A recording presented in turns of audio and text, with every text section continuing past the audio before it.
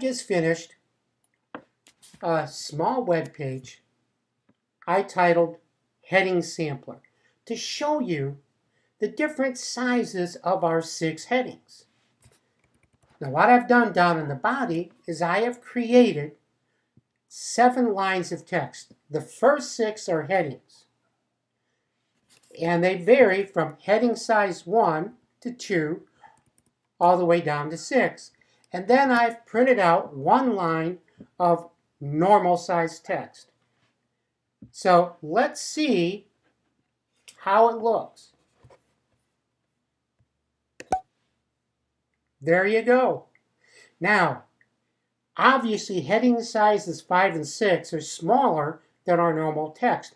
But if you look close, I believe heading size 4 is too. This means you'll mostly focus on the first 3 heading sizes, at least until we get into cascading style sheets where we can exercise more control over this sizing factor.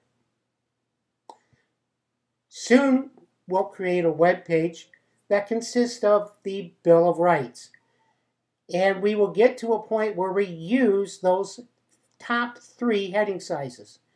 But that's for another podcast.